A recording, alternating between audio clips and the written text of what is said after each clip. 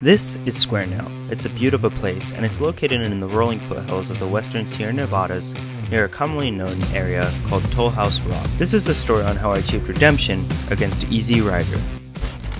Easy Rider is a 5.8 single-pitch sport climb route that perfectly embodies the essence of slab climbing. It feels bare. When spotting the route to see where to climb, it's hard to find anywhere to trust your weight on. The whole route requires you to trust that the friction between your dusty, prone to slipping shoes and the rock will hold you. During my first attempt, I got to the hardest part of the route and just couldn't shake off the general fear and exposure Easy Rider lends itself to.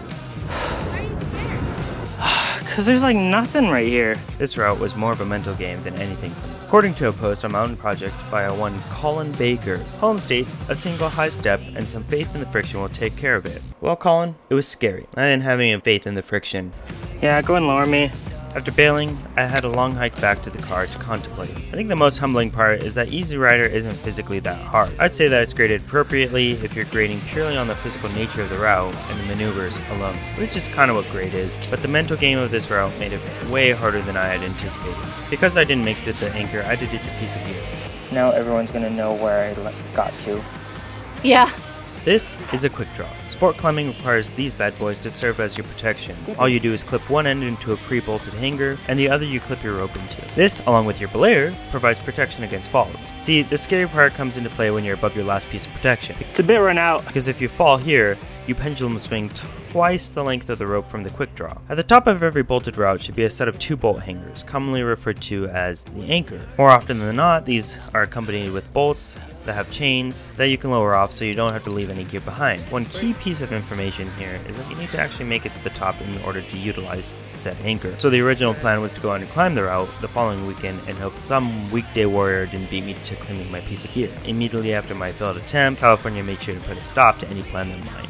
This atmospheric river slamming the west. That new storm that's taking aim at California. More heavy rain. Another round of storms batters down on Monterey. I don't know if you're aware of one crucial piece of information, but water and friction climbing, or most climbing for that part, don't particularly mix well. Eventually, the weather cleared up and the approach to the route was way overgrown. I had to climb under a ton of stuff and even snap my belt buckle on my pack. Just broke my backpack. No matter what, we trekked onward, hopping huge crevasses, bushwhacking, scampering our way to retrieve our lost piece of gear.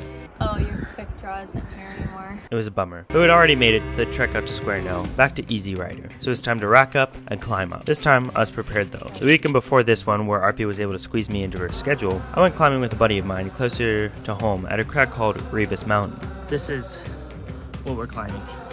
I gotta hike up the top because we're just top roping today. It's not lost on me that this delay in urgency is probably what led me to lose a quick draw. However, Revis Mountain was an excellent prep work because the slab was the same grade and not as vertical when compared to Easy Rider. Not to mention I top roped it, and I don't know, just climbing out here helped with my confidence a ton. Okay, so here we are, climbing something that has been on the back of my mind for a while. When I got back on that granite, I learned something. It was still pretty damn scary.